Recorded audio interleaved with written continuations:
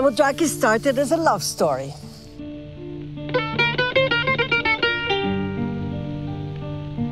I came to this island with my small children and a number of friends. And I was, from the first moment, I was enthusiastic about this place.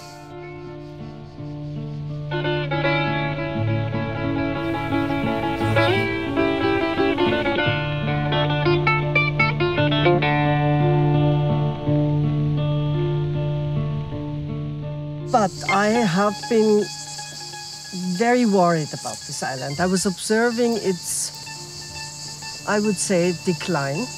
I saw that this island was ecologically, and I wasn't so sure whether also socially, in a precarious situation. Already from the start, we intend the results and the knowledge generated to be useful for the community and for the people living on the island.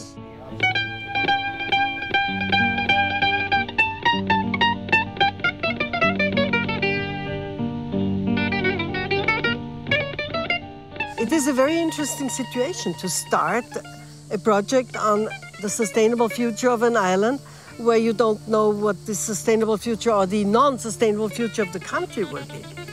Being Greek as well, I think, makes an extra motivation for me to see this process really having an effect. I think there is a lot of personal motivation in the whole team.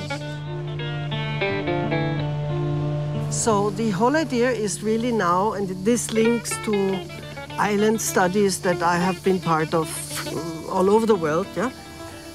To have a really system perspective on both the social, cultural, economic system on that island and the ecological, natural resource system of that island. And you have to then investigate how they interlink. We didn't come from the sky. We have been visiting the island from already many years, and some of those ideas that are part of the project are actually generated by people living on the island. One of the goals of the project is to contribute to an ongoing effort to put Samothraki in the network of a UNESCO network of biosphere reserves.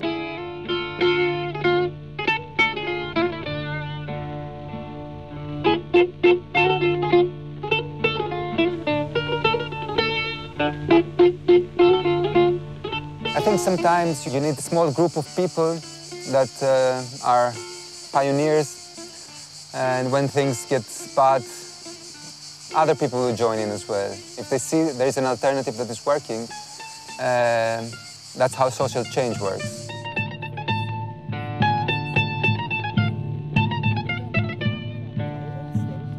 I'm curious how it will evolve, and I trust the local population to act wisely.